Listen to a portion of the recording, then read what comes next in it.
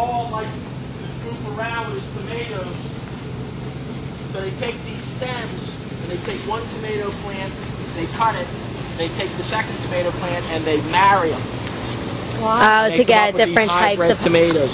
Some that are disease resistant, bug resistant. They become abundantly large. They become really small and ripe. So they're always goofing and tinkering. Always goofing and tinkering. Wow.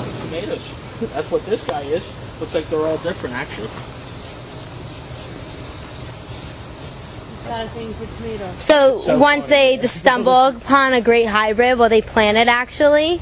Yeah. That's what they do. The first set of fields that we saw, yeah. That's all Paul's experiments. Wow. This is like the incubator. Yeah. And that's like phase 2. Yep.